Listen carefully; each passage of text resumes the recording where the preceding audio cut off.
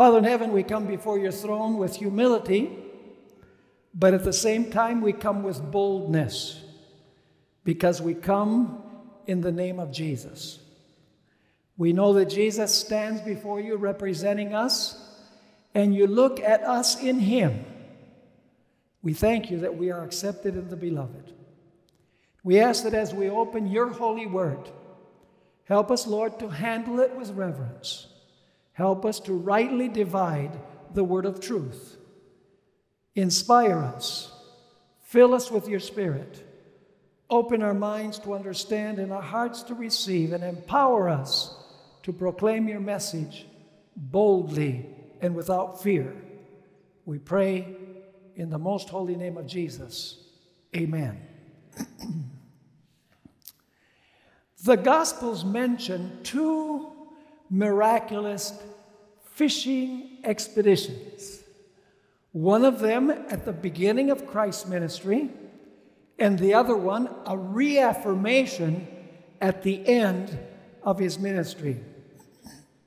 We also have, among the parables of Jesus, the parable of the dragnet, which is found in Matthew chapter 13 and verses 47 through 50. I want to read that passage, and then we are going to interpret the symbols involved in fishing. Now, we're not talking about hook fishing, line and hook fishing. We're talking about net fishing, which is the fishing that existed in the days of Christ. So let's go to Matthew 13 and read verses 47 through 50. We're going to interpret the symbols, and then towards the end of our study, we're going to take a look at the two miraculous fishing expeditions. Beginning in verse 47 of chapter 13, it says, "Again, the kingdom of heaven is like a dragnet that was cast into the sea and gathered some of every kind, which when it was full, they drew it to shore. And they sat down and gathered the good into vessels and threw away the bad. So," now comes the comparison, "so will it be at the end of the age. The angels will come forth, separate the wicked from among the just, and cast them into the furnace of fire. There will be wailing and gnashing of teeth."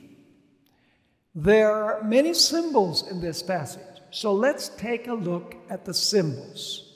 First of all, we have the symbolism of the sea where the fish swim. What does the sea represent? We don't have to guess. In Isaiah chapter 17, verses 12 and 13, we find an explanation of the meaning of the sea. The sea represents humanity as a conglomerate group.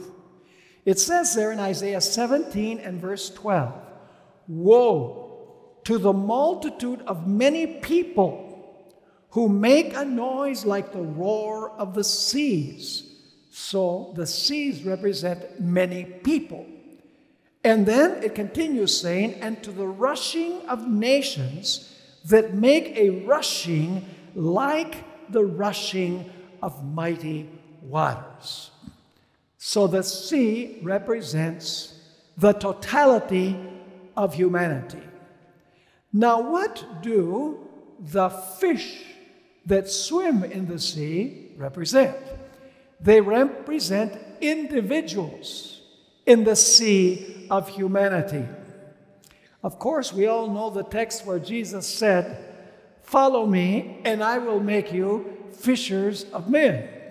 So the fish represent men. And by the way, the word men is used generically. Do you know that in Genesis, Adam and Eve are both called man in Genesis chapter 5? So when we refer to men, we're talking generically about human beings, men and women. I think that we need to make that clear as we begin. Now, I also want to read a statement from the Spirit of Prophecy. There are those who have destroyed in themselves the moral image of God. The gospel net, and we're going to talk about the net in a moment, the gospel net must gather in these poor outcasts. So the fish represent what? The poor outcasts in whom the image of God has been almost destroyed. The statement continues, angels of God will cooperate with those who are engaged in this work, who make every effort to save perishing souls, to give them opportunities which many have never heard. So the sea is humanity, and the fish are the individuals that are in this world. Now, what is represented by the boat? Because there's a boat involved here.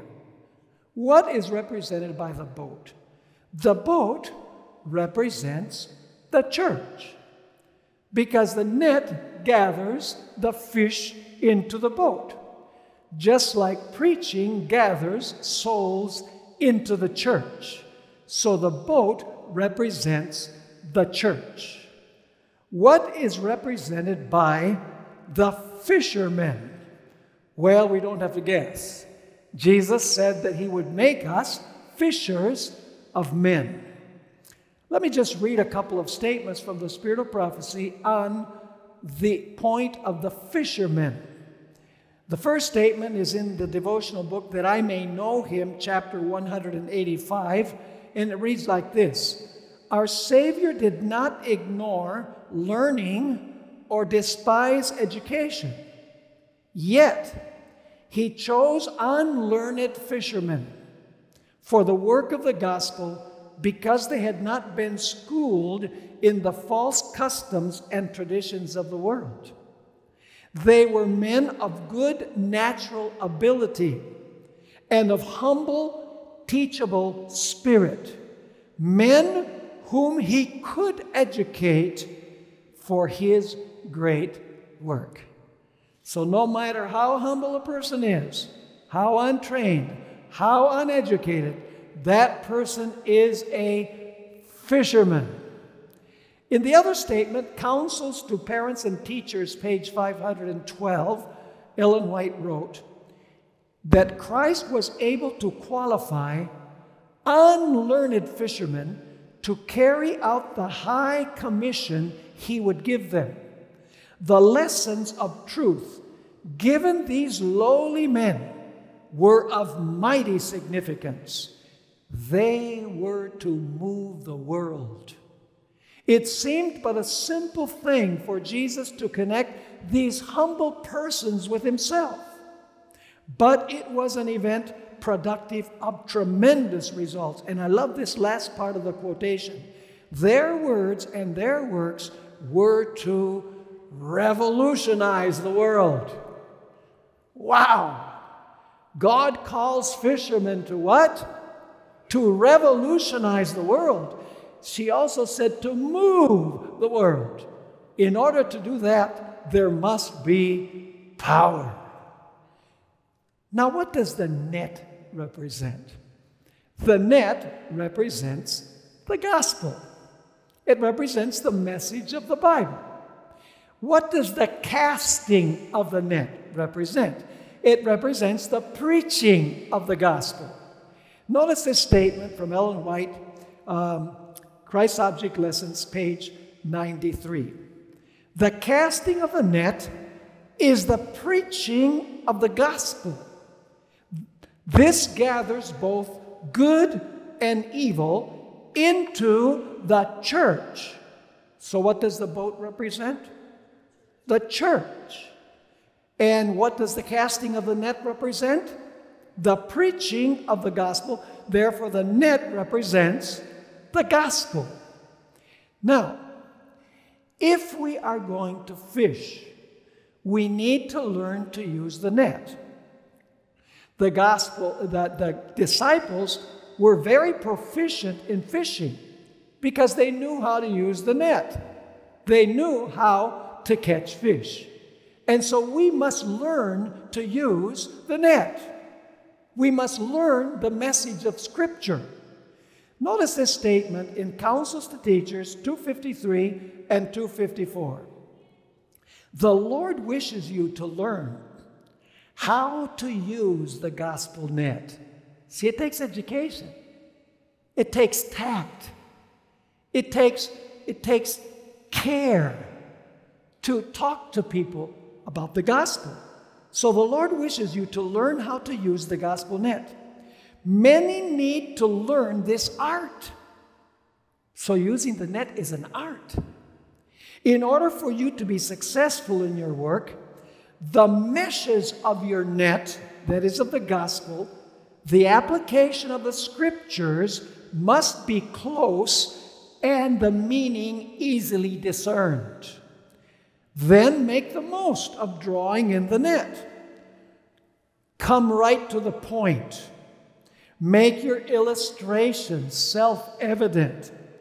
However great a man's knowledge, it is of no avail unless he is able to communicate it to others. Let the pathos of your voice, its deep feeling, make its impression on hearts. So we need to learn how to speak with tact and with wisdom. We need to learn how to cast the net. Ellen White also wrote in Counsels to Teachers 254 and 255 of an event that occurred during her lifetime. Teachers, she's talking to teachers, but I believe that she's talking also to preachers. Teachers, remember that the Lord is your strength. Strive to give the students ideas that will be to them a savor of life unto life. Teach by illustrations. How are we supposed to cast the net? Teach by what? I see the education director nodding. Yes, absolutely. Praise the Lord. You have a good education director here, folks. Hang on to him, okay? Now it continues saying here, teach by illustrations. Ask God to give you words to speak that all can understand. The purpose of studying the Bible with people is not to show our intelligence. It is to make things clear, understandable by illustrations, learning to use the net. You know, sometimes when I finish preaching a sermon, people come and say, wow, I never heard something like that before. How eloquent you were. They flower things up. But it's like water off a duck's back, as far as I'm concerned. When people tell me, I got it, I understood, it was clear, that's all I need to hear. Because the purpose of casting the net is clear communication so that people understand. Now Ellen White gives her illustration. A little girl once asked me, are you going to speak this afternoon? No, not this afternoon, I replied. I'm very sorry, she said. I thought you were going to speak. And I asked several of my companions to come. Will you please ask the minister to speak easy words that we can understand? Will you please tell him that we do not understand large words like justification and sanctification? We do not know what these words mean. And then Ellen White gives counsel, make your explanations clear. For I know that there are many who do not understand many of the things said to them. Let the Holy Spirit mold and fashion your speech. For that we need to pray, folks. Once again, let the Holy Spirit mold and fashion your speech. cleansing it from all dross. Speak as little children, remembering that there are many well advanced in years who are but little children in understanding. By earnest prayer and diligent effort, we are to obtain a fitness for speaking. We're to learn to speak. She continues, this fitness includes uttering every syllable clearly, placing the force and emphasis where it belongs. Speak slowly. Many speak rapidly, hurrying one word after another so fast that the effect of what they say is lost. Into what you say, put the spirit and life of Christ. What beautiful counsel on how to learn to use the net. Now, the next point is that we need to make sure that the net is not ripped, which would mean misinterpreting the gospel, holes in the message that we share. You know, I had the privilege in May of 2001, shortly before the World Trade Center event and the Pentagon event, to travel by plane over there, and then by car between three countries, Syria, Lebanon, and Jordan. And when we visited Lebanon, we went to Tyre and Sidon. And it was early in the morning, and we saw the fishermen there in their boats, and they were mending their nets. Because when you go fishing, you know, sometimes there's a hole in the net and it needs to be mended. When we proclaim the message, we need to be absolutely sure that there are not holes in our arguments. We need to make sure that our arguments are sound. Ellen White even says that sometimes when we use deficient arguments, we can silence someone, but eventually that will come to haunt us. So we need to make sure that the net is repaired and doesn't have holes. Another point is that we must learn to fish in deep waters. Notice Luke chapter 5 and verses 4 through 6. It says, when he had stopped speaking, when Jesus stopped speaking to the multitude, he said to Simon, launch deep, let down your nets for a catch. Launch out into the deep. What could that mean? Well, Ellen White once again gives us some light on what it means to launch out into the deep. Signs of the Times, September 4, 1879, she wrote, ministers to whom is entrusted the most sacred message of warning ever given to the world have confined their labors too much to looking after the few who have embraced the truth. Is that true? Kind of hovering over the church?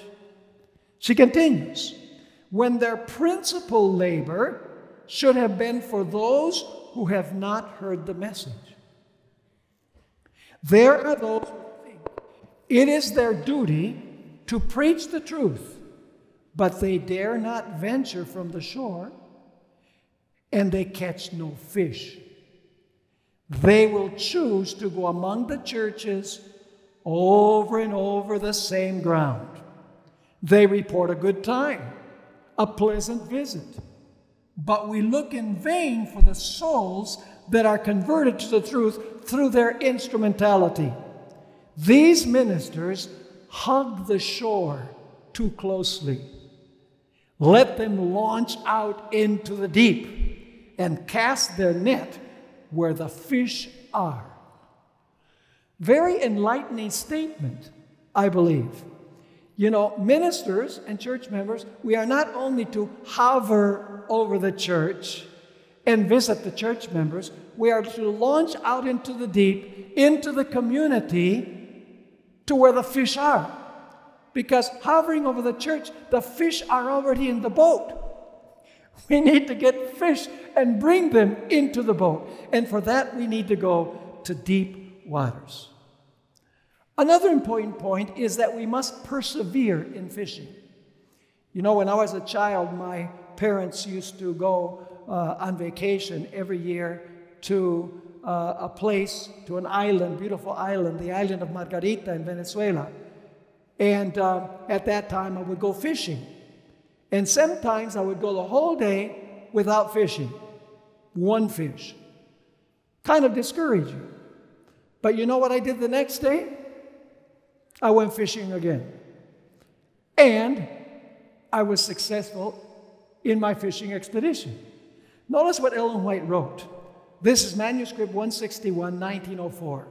We are to search for and fish souls. Sometimes we will catch fish and sometimes not. However, we are to persevere in God's work, knowing that He has given us a message for unbelievers, a message that will be able to win many hearts. Now you notice that, according to the parable of the dragnet, that the net gathered good and bad fish. What do the good fish represent? They represent those who ultimately will be saved. What do the bad fish represent? Those in the church who will be lost. Listen, folks. Let's notice what Ellen White wrote about this. Christ Object Lessons 72 and 73. The world has no right to doubt the truth of Christianity because there are unworthy members in the church. Are there unworthy members in the church? Absolutely. Nor should Christians become disheartened because of these false brethren. He has said that false brethren will be found in the church till the close of time.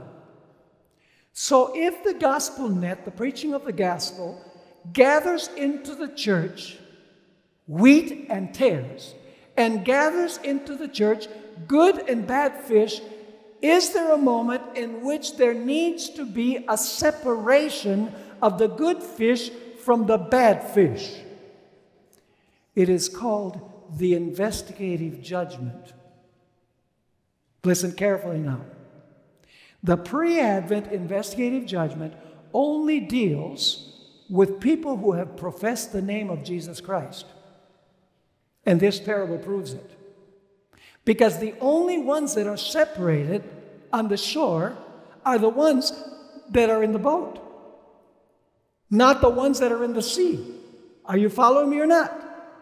In other words, the separation of the fish, all of the fish are gathered into the boat, and then the boat is brought to the shore, and on the shore, there's a separation of the good fish from the bad fish.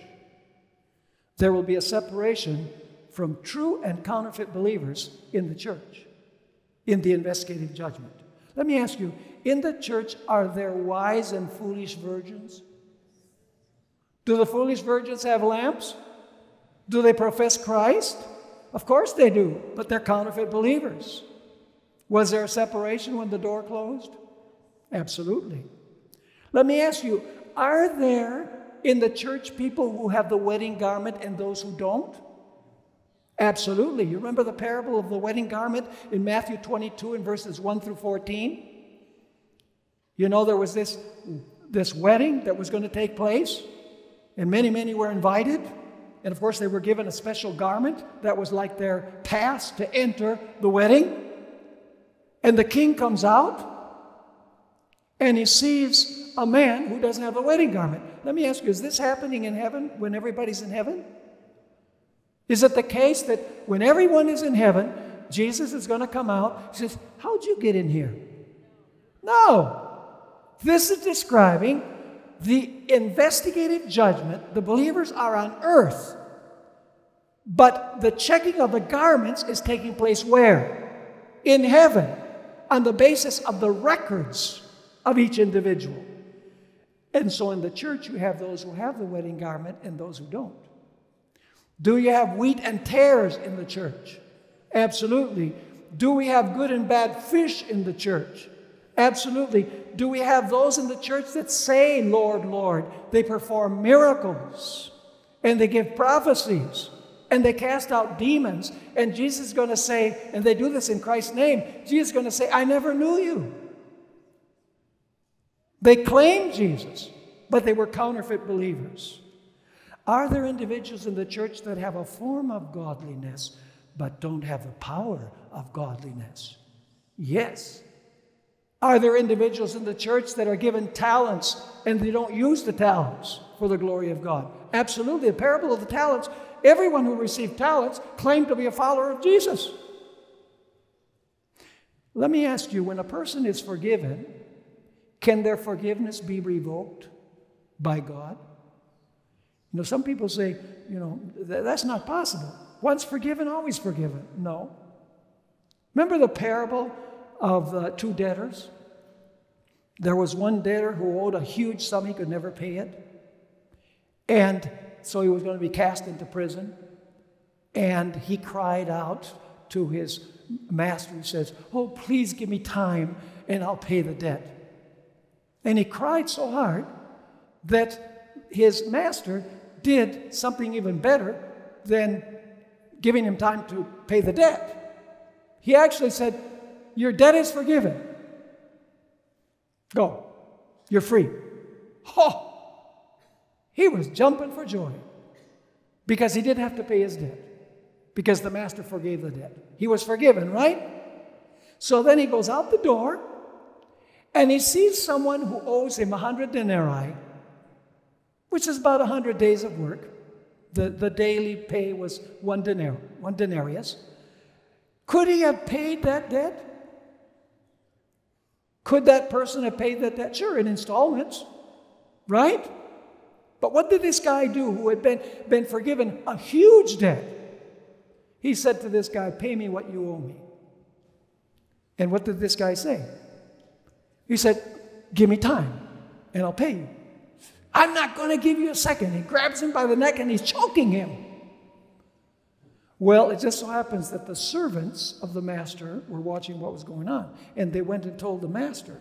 By the way, those are the angels, the recording angels. And they told the master what had happened with this guy. And the master said, bring him here. And you know the end of the story. His forgiveness was revoked. Forgive us our debts as we forgive our debtors, is what Jesus said. And he says, if you don't forgive, he will not forgive. So in the church, you have people who have embraced Jesus. They have been forgiven of their sins, but they're not sincere. Because that individual, he just wanted to not go to prison. He wasn't really sorry that he had incurred indebtedness. Now, like I mentioned, when I was a boy, my parents would go to the island of Margarita, which is one of the states in the country of Venezuela. It's an island state. And one of our favorite activities was to go to the shore where the fishermen came in. The name of the place was El Tirano. I don't know why they call it a tyrant. But anyway, we would go at 4 o'clock in the morning and we would see the fishermen come in with their nets. And the boat was full of all kinds of different marine creatures. There were starfish, there were little sharks, there was this fish that looked kind of like a catfish, great big head and a very small body, and also the stickers that come out, so you have to be very careful with catfish because they have these stickers that come out, they'll sting you. All different kinds of marine creatures in the net. And when they got to the shore, they had baskets, and they would put the good fish in one basket, and everything that they were going to discard, they would put in another basket. And of course, the fish that were put in the basket to discard, they didn't go to the marketplace, but the good fish were taken to the marketplace. Is the time coming when the fishing expedition is over? Yes. Is there a time coming when the separation is finished? Yes. Let me read you a few statements from the Spirit of Prophecy. Christ Object Lessons, page 123. There's a time coming when we're not going to throw out the net anymore, because all of the fish that are going to be in the boat are already in the boat. The separation takes place. And the parable tells us that the good fish are taken to the marketplace. That basically means that we're taken to heaven. In the parable of the wheat and the tares, the wheat is taken to God's barn, and the tares are burned. That means the good fish are thrown away, the good fish are kept, and the bad fish are thrown away. Christ Object Lessons 123. Again, these parables of the net and the wheat and tares teach that there is to be no probation after the judgment, after the separation. When the work of the gospel is completed, when we finish throwing the net, there immediately follows the separation between good and evil, and the destiny of each class is forever fixed. So in this parable, you have the investigative judgment and the end of preaching and the end of the investigative judgment. She also wrote, Christ Object Lessons 122, when the mission of the gospel is completed, the judgment will accomplish the work of separation. On page 71, she wrote, Christ has plainly taught that those who persist in open sin must be separated from the church. But he has not committed to us the work of judging character and motive. The tares and the wheat are to grow together until the harvest. And the harvest is the end of probationary time. The harvest is not the second coming of Christ. The harvest is the close of probationary time, because at that moment, the good and the bad fish have been separated. The wheat and the tares have been separated in the investigative judgment. So we have a lot to learn from fishing, don't we? There's much more than just, follow me and I'll make you fishers of men, which is really important. But fishing is an art. It has to be learned. We have to learn how to fish. Now let's go to the two miraculous fishing expeditions. There's one key point that I want us to notice in these two stories. Go with me to Luke chapter 5 and verses 1 through 11. Luke chapter 5 and verses 1 through 11. We're going to read the story. Fix in your mind the details of the story. Imagine that you're there, because we're going to come back to some of those details. Luke 5, verse 1. So it was, as the multitude pressed about him to hear the word of God, that he stood by the lake of Gennesaret and saw two boats standing by the lake.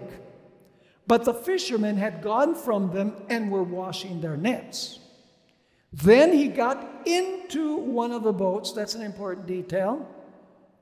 Up to this point, he was not in the boat.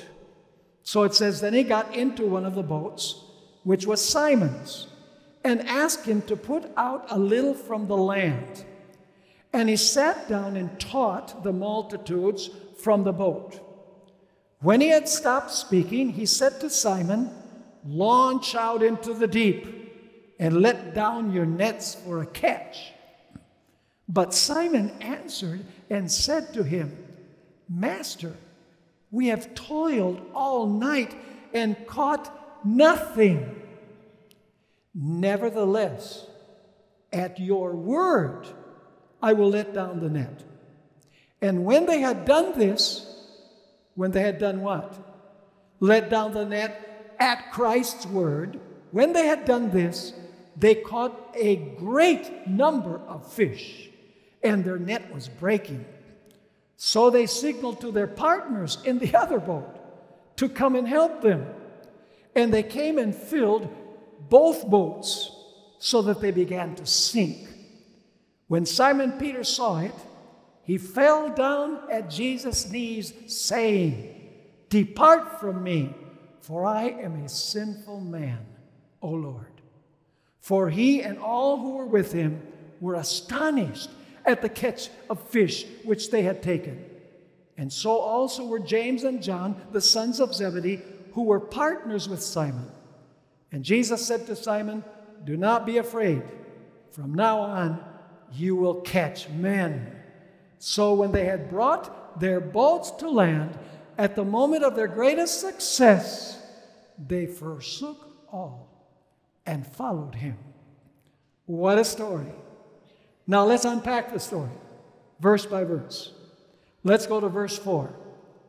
When he had stopped speaking, he said to Simon, launch out into the deep and let down your nets for a catch.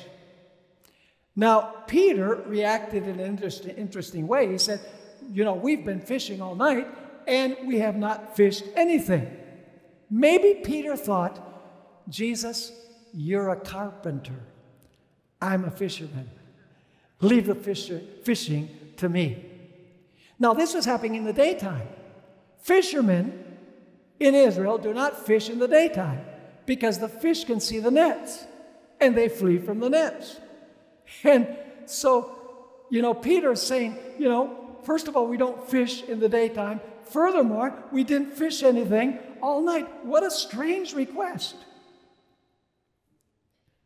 The circumstances were prohibitive, in other words. Now let's go to chapter 5 and verse 5, the first part of the verse. But Simon answered and said to him, Master, we have toiled all night and caught nothing. What does this teach us? Hard work does not guarantee success. Peter and his fellow laborers had labored all night. They'd worked hard, and they fished nothing. Peter knew how to fish. He was a seasoned fisherman. He knew the right time to fish. He knew the best places to fish. He knew the best techniques to use. He had state-of-the-art equipment. However, the bottom line is that experience, knowledge, methods, and technology did not guarantee success. There was something missing. Remember that. Now let's go to the second half of verse 5. But Simon answered and said to him, Master, we have toiled all night and caught nothing. Nevertheless, at your word, in other words, in obedience to your word, to cast the net, I will let it down. And when they had done this, when they had obeyed Christ's word to fish, they caught a great number of fish, and their net was breaking.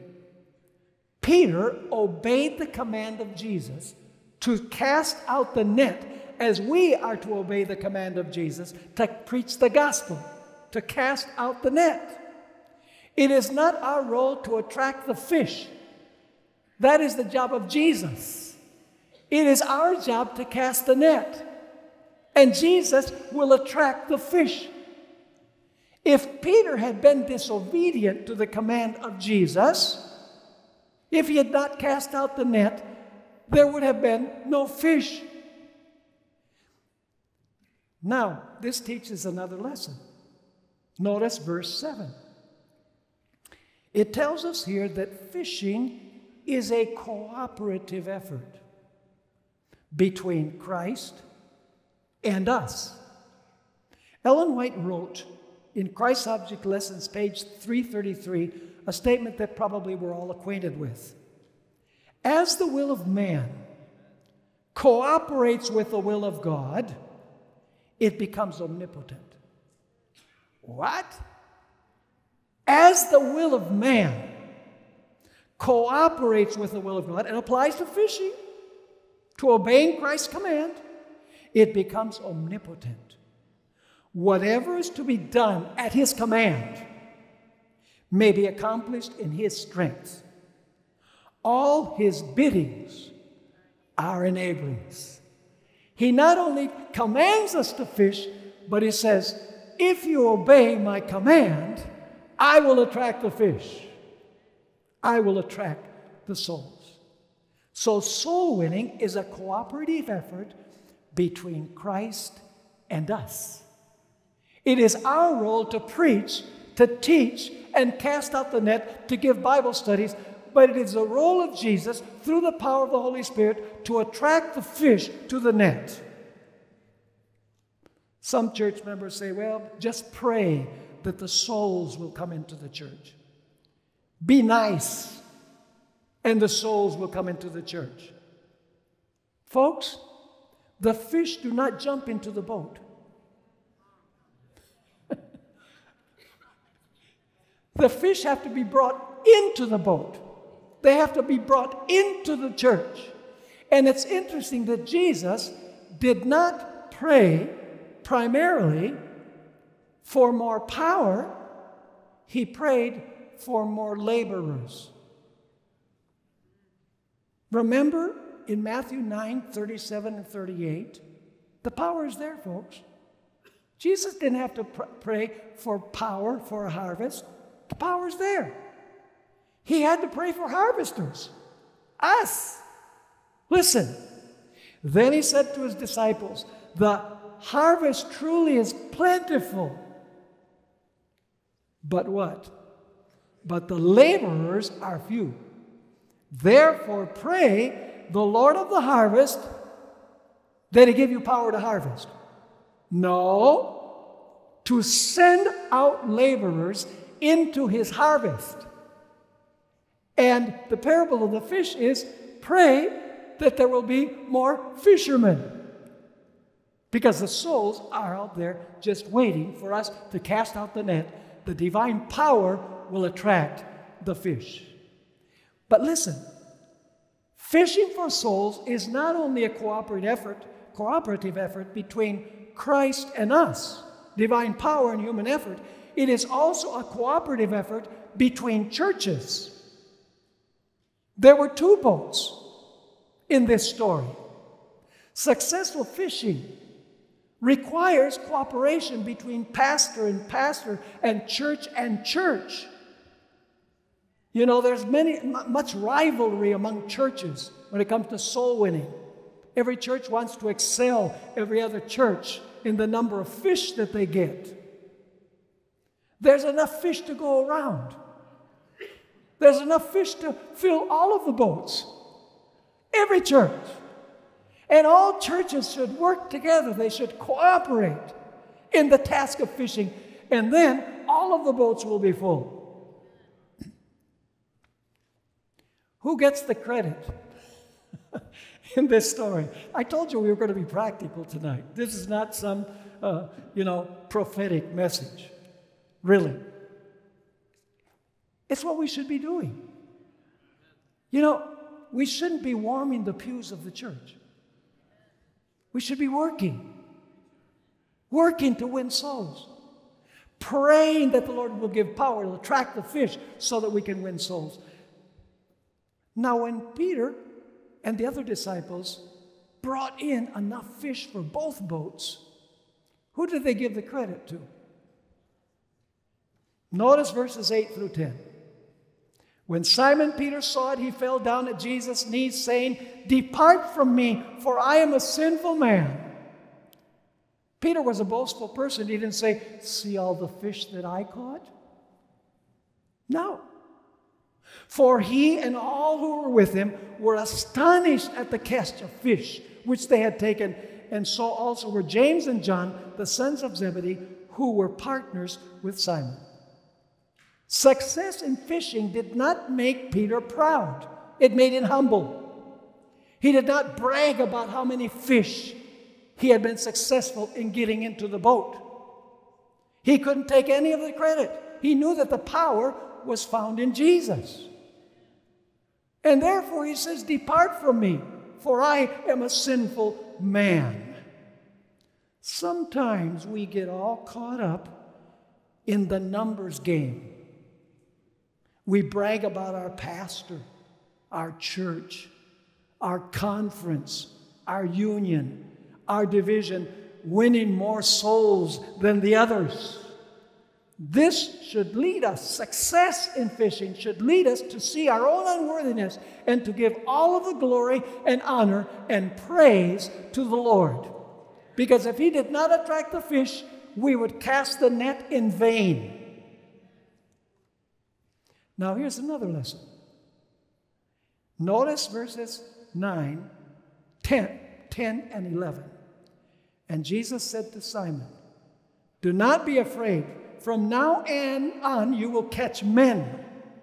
So, when they had brought their boats to land, let me ask you, if they'd taken the fish to the marketplace, would that be great financial gain? Yeah. But it says, when they had brought their boats to land, they forsook all and followed Him.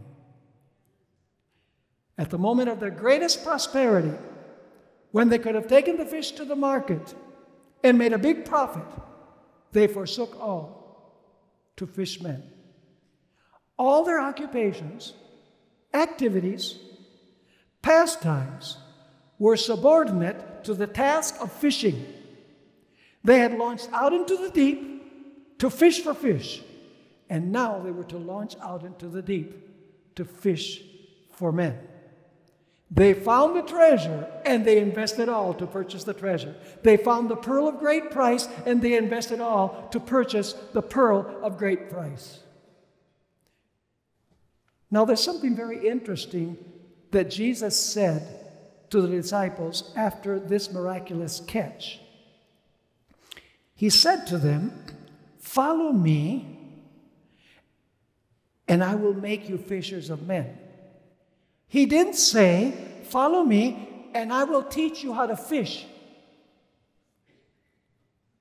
He did not say, "Follow me, and I will show you how to fish." He said, "I will make you fishers of men," which means I will empower you to fish. Jesus not only commands us to fish and to follow His example in fishing, but He promises to empower us to fish when we come to Him in prayer. Now, why was this fishing expedition successful? Let's go back to verse 3 of Luke chapter 5. Remember that He was teaching outside the boat when the disciples went out to fish. But when the disciples came to the shore, Jesus got into the boat. What attracted the fish? The person who was in the boat. The fish were called by their Creator, if you please. It says in verse 3, "Then He got into one of the boats, which was Simon's, and asked him to put out a little from the land, and He sat down and taught the multitudes" what? From the boat. Listen to this statement from Ellen White, Desire of Ages 249. "During that sad night on the lake, when they were separated from Christ, the disciples were pressed hard by unbelief and weary with fruitless toil. However, His presence kindled their faith and brought them joy and success." What brought success? The presence of Jesus in the boat. And then she says, "So it is with us. Apart from Christ, our work is fruitless, and it is easy to distrust and murmur. However, when He is near and we labor under His direction, we rejoice in the evidence of His power. It is Satan's work to discourage the soul. It is Christ's work to inspire with faith and hope." What attracted the fish? The presence of Jesus in the boat. What attracts people to the church? The presence of Jesus in the church. Attracts the fish. And then we cast the net and we fish a large amount of fish. Now let's go to the second fishing expedition. Let's notice, this is in John chapter 21. After these things, Jesus showed Himself, this is the beginning of the chapter. After these things, Jesus showed Himself again to the disciples at the Sea of Tiberias. And in this way he showed himself.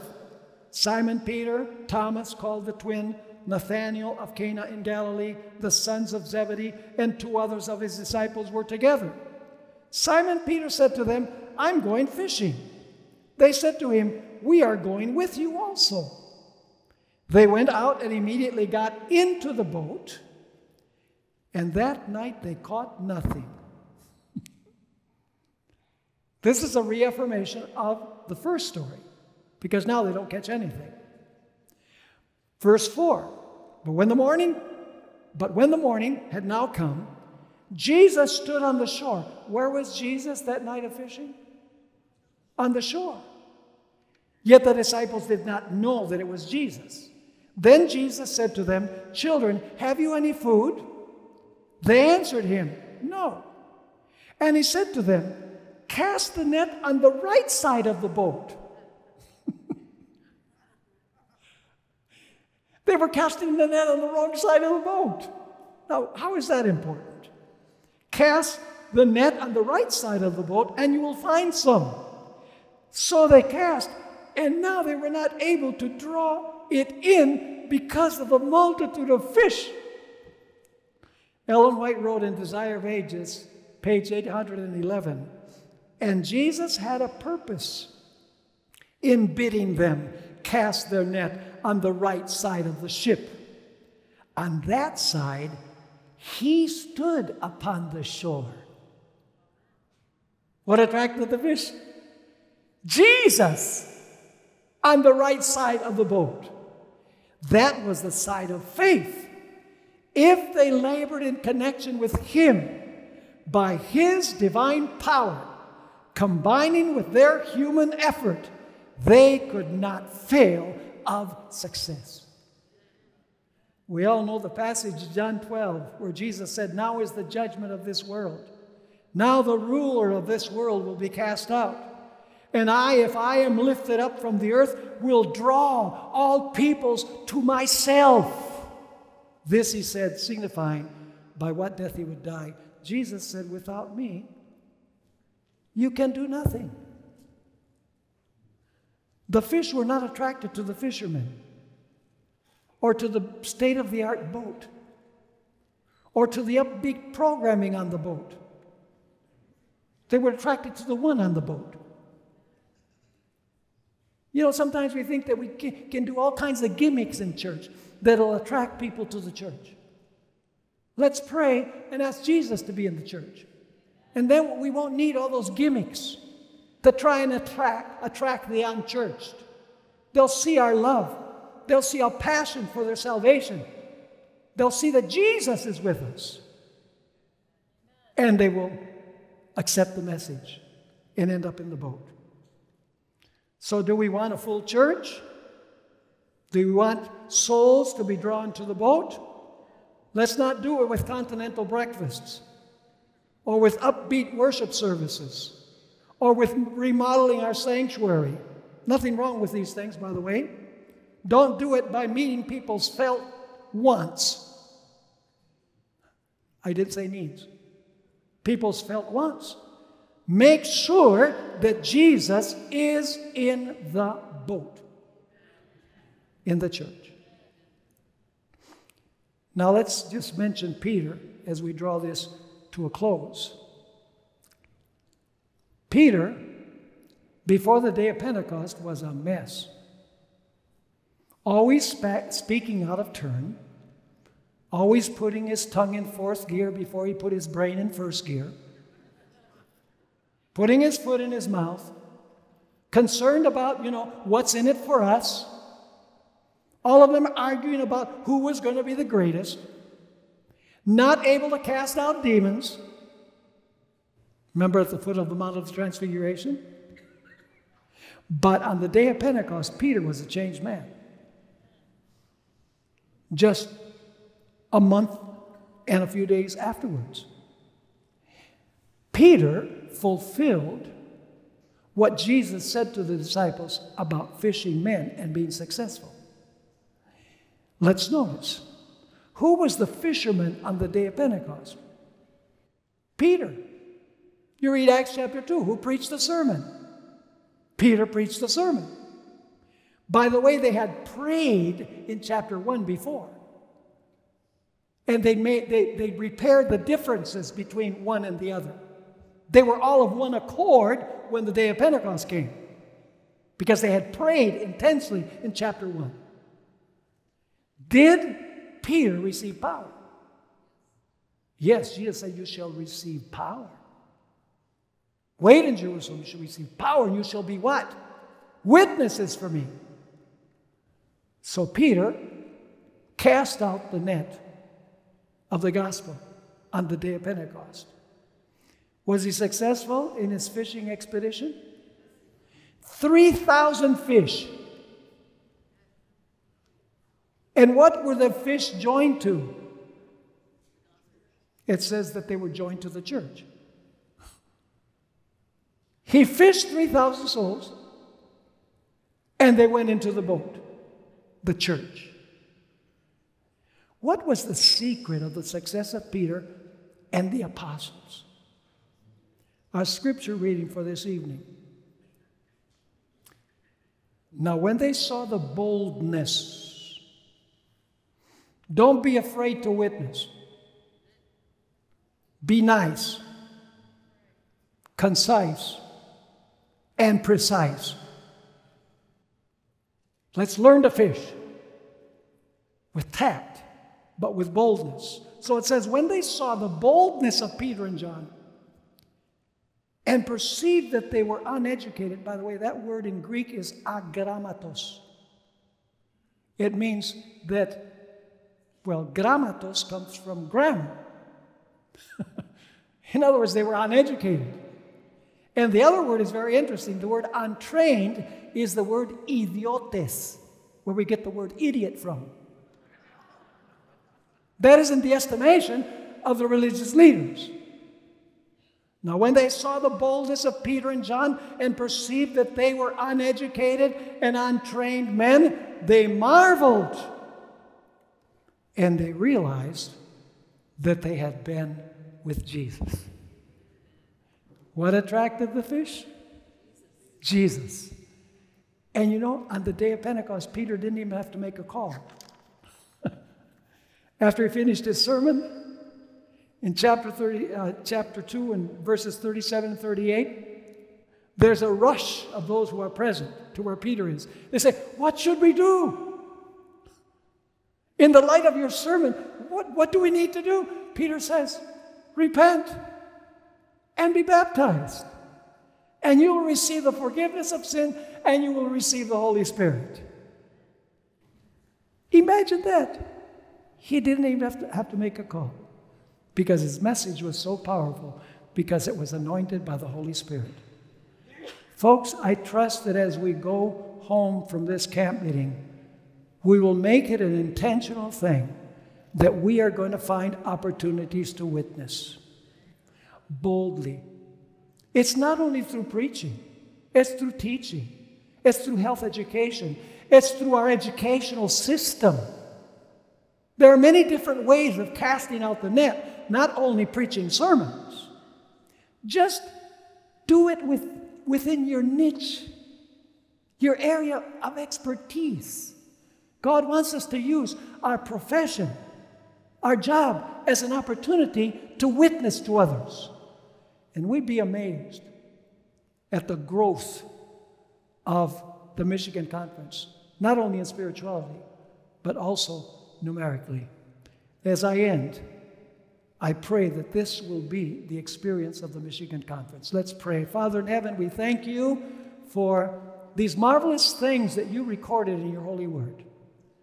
We ask, Lord, that you will empower all those who are here, all those who will hear this message, everyone, everywhere in the world who has come into the boat. I ask, Lord, that you will give us that passion to see the salvation of souls, and that we will cast out the net with the assurance that Jesus will attract the fish and many will be saved in the kingdom.